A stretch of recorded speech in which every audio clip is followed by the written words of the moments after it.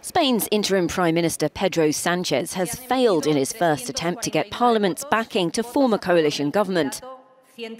As expected, Sanchez fell short of securing an absolute majority, receiving only 166 votes out of the 176 needed.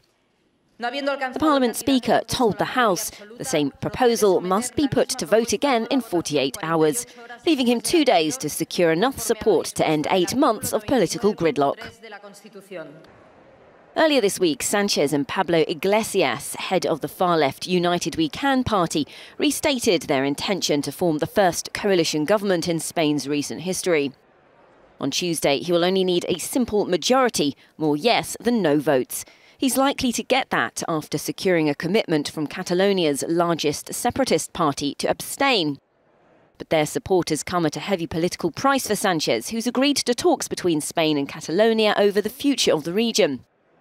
But Spain's right-wing parties say he's putting the nation's territorial integrity at risk, despite his promise not to allow a Catalan referendum on independence that would violate the Spanish constitution.